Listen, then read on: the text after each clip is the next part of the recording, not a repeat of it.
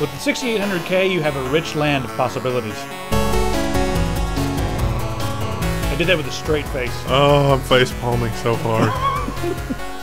That's got to be like one of the worst puns. That is like worse than some of the puns that we had when JJ was here. It's so bad that it went all the way around, but it didn't quite make it back into the good. Oh, it's just bad. It's like really bad late night stuff you would see on USA in like the 90s. With Gilbert Gottfried narrating. USA up all night. It's one click away from like ShamWow.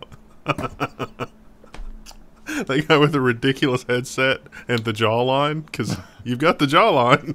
Oh no, it's just the beard. Let's talk about the A10 6800K, the new Richland part from AMD, and it looks just like the AMD 5800K, almost just like it.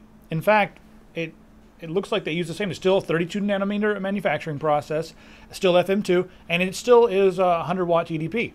So what has changed with the 6800, and why is it a little bit faster? When you compare it to the 5800K, the 5800K base clock is 3.8 and the turbo clock is 4.2.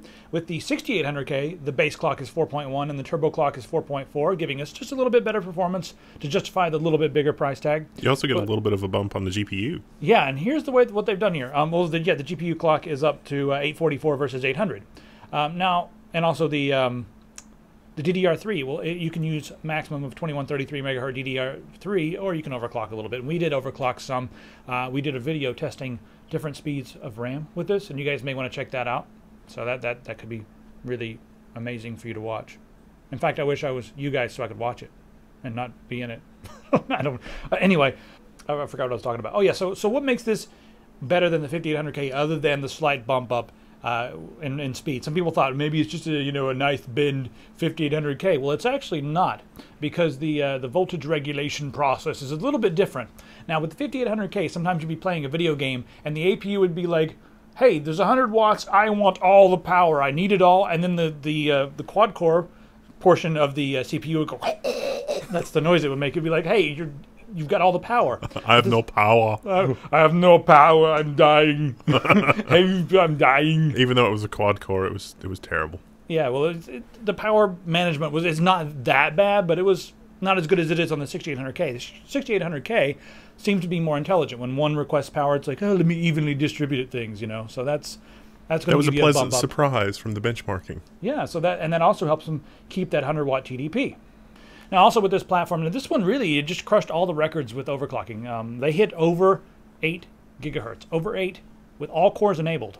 That's pretty ridiculous. That's crazy. So they've changed the way the overclocking works in this one, whereas before it was based upon the wattage. You hit a certain wattage, you're cut off, that's all you get. Well, this one is based upon the temperature. So as long as the temperature's low enough, yeah, you can have some more power. Hope you don't melt your motherboard. Hope you know what you're doing. Hope you have a decent motherboard. So if you have a really good motherboard with a decent power phase design, and also you want to make sure you have a thick PCB, you can really push the hell out of this thing. Just get some good cooling, some liquid nitrogen. Just sit there and pour it on the entire time you're gaming.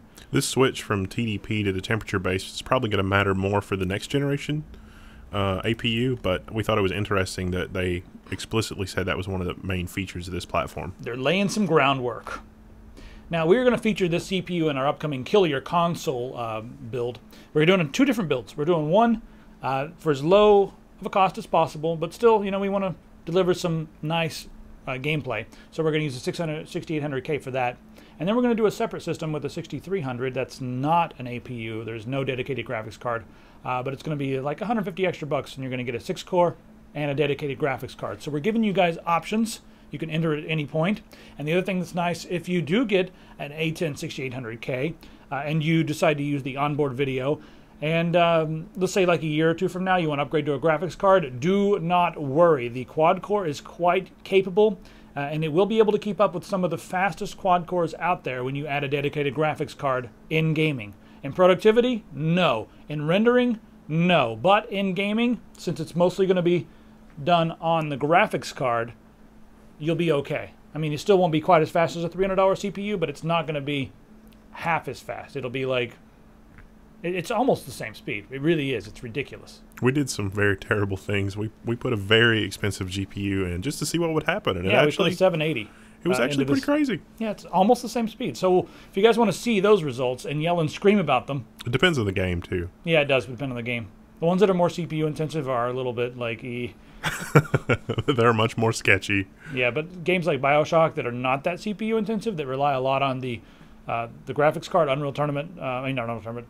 Unreal Engine games and stuff like that, do a really good job. So check out that video. It's here. And next thing I want you to do is I want you to check out the Kill Your Console video. Now we have several different videos here. We have, if you want to go ahead and build the console replacement PC, you can do that. Just pick the $450 version with the AMD 6800K, or you can pick the $600 version with the 6-core. And if you guys just need some convincing, or you want to like hang out with us and laugh and talk a little bit, we have another video just about why you guys should switch over to PC. And what's crazy about the $450 console video is that if you stretch, you actually could get it under $399. Yeah, you really could. I mean, we use like extremely high quality components, but you can get about the same speed and cut a couple corners and you'll be just fine. So check out all those videos. And yeah, have a bag of potato chips. Subscribe. See you.